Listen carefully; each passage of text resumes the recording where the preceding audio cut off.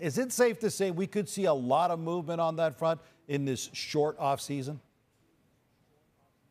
Well, Gino, there's no question the story of the offseason will be the goalie carousel. And if there weren't enough goalies already on the market, both in free agency and on the trade market, now word over the past week that Columbus is listening on their two goalies, Jonas Korpisalo and Elvis Merzlikins, both who had breakout years, both who see themselves as number one goalies, both had good moments in the playoffs.